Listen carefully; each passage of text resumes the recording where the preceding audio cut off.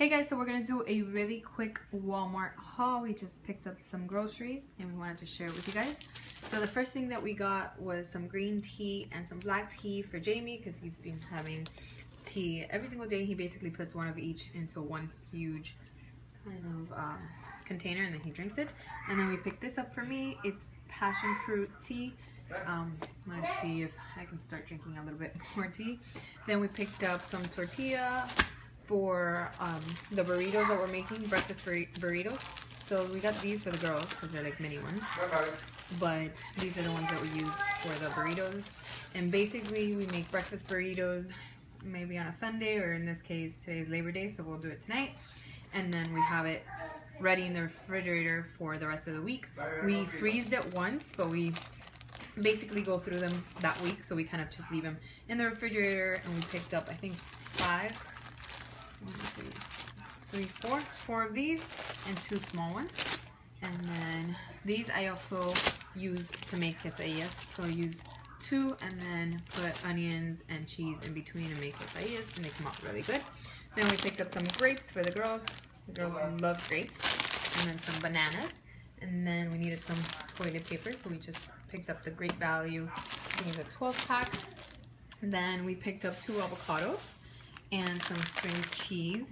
These are really good and the girls love them. We actually opened it up while we were at Walmart so they can have some. Then I picked up some white chocolate chips because I wanted to make this little treat that I always make that I think I said last haul as well. And it needs 2 bags of these, so I just picked up 4 so I would have enough at the house whenever I wanted to make them. Then we picked up some just hot dogs. And then we picked up some shredded cheese. We love cheese at the house. Then we picked up these penguins. They're kind of like goldfishes. We also opened this up. Oh, I wonder what the difference is. Oh, extra cheddar, and this one's just cheddar. How funny. But these are really, really good. They're kind of like goldfishes, but they taste really, really good. Amazing. Then we picked up some bagels and 2 gigantic things of milk because now both girls are having this milk. I'm still breastfeeding Audrey, but she also has this milk in the mornings. Then we picked up a huge bag of kale to make some smoothies in the morning, as well as a big bag of frozen fruits so we can use to kind of make the smoothies. And then I also put a banana in there. And then we picked up these. We've never picked these up before, so we wanted to give them a try on their pancakes. They're kind of small, so Jamie can make them for the girls in the mornings right before they go to daycare.